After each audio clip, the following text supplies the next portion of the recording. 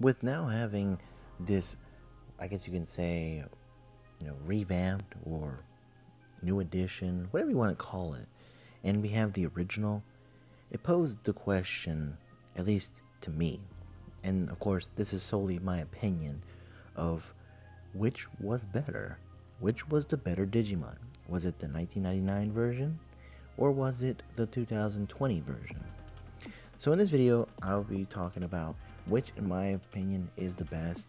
And this is actually something that's a little overdue at this point that I wanted to discuss maybe about a week or two ago from me recording this.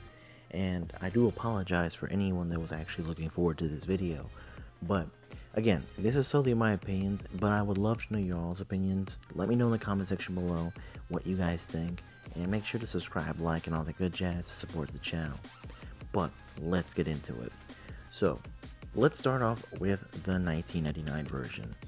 Obviously, difference in animation. I'm not even going to compare that because we know that both of them were at different times.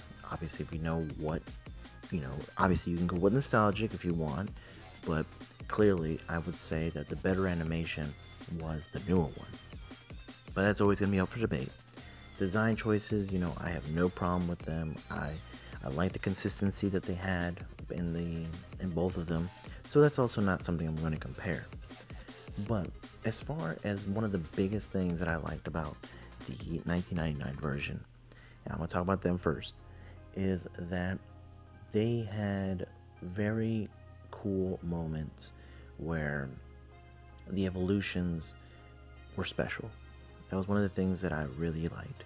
The evolutions were special. They were one of the ones that I remember the most is when we had Patamon digivolving into Angemon for the first time and defeating Devimon. Obviously, he goes as well, but that was a very special moment, and that was actually something that I, as a child, thought it was really cool. It was epic. Everyone had lost hope, and he was the one to basically bring it back to them and save the world. Well, save the day.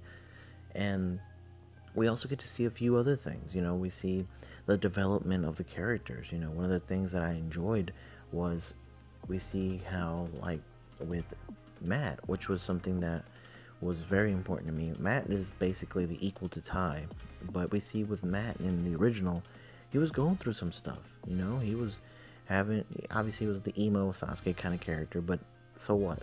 He was going through some emotions, and that was something that was really cool. I really thought that was awesome. And obviously it got worked out, and we had more threats. That was one of the things that I enjoyed with this one. There was a lot more threats in the series as a whole, and some good villains.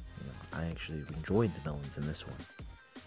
And the music, obviously, I watched it in dub as a kid, obviously, and then I watched it in sub a little bit later. The voices were a little cringy, but so what? The music was great with both. I had no problem with either one. I really enjoyed it. But I can't really say any more else than that. And there was a 54 episode count in total, which was nice. But now I turn over to what I like about because I'm not going to talk about the negatives, really. I'm not going to talk about the negatives here. What I liked about the original, excuse me, the 2020 version, is that we had 67 episodes, which was more. That helps out too. But we also see the incorporation of a villain, or a specific villain, I guess you can say, with Angemon and Devimon, which I talked about, the good points with the previous one in the original. But now with this one, we actually see that, it was always incorporated, bringing that villain back because it was important. His name was even mentioned several times because Devimon was a threat. It was a very important threat. The villains weren't as many, but, we see that the level of danger was a little bit more. Yes, they didn't get to go back to, I guess you could say back home as much, but it was something that I liked. They focused more on the digital world. There was trouble in the real world, but they always try to keep it to a minimal. And they did save the world a couple times. So that was actually something that I thought was really good. The characters had a little more of a backbone. They didn't get as much, screen time, but the characters were very, courageous. That was something that I think that we see a lot better of with these characters. TK wasn't as whiny, which was something I thought was good.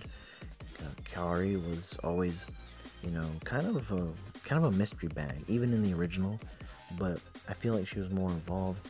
Gatomon was very important. And we see, these evolutions as well. From the Digimon Adventure Try. If you hadn't watched those, then that was something, a big component that was part of throughout this series.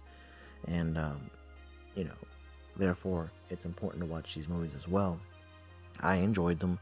I definitely recommend for those that haven't, go watch them. But one of the things that I guess you can say was different also with the characters here is they really made Tai a leader. At moments, yes, he was overdone, but they really made him a leader. While in the original, it was kind of a shared moment or shared leadership with Matt and whatnot. I mean, it wasn't as noticeable. Where here, everyone relied on Tai, and of course, they relied on each other. So that was really important.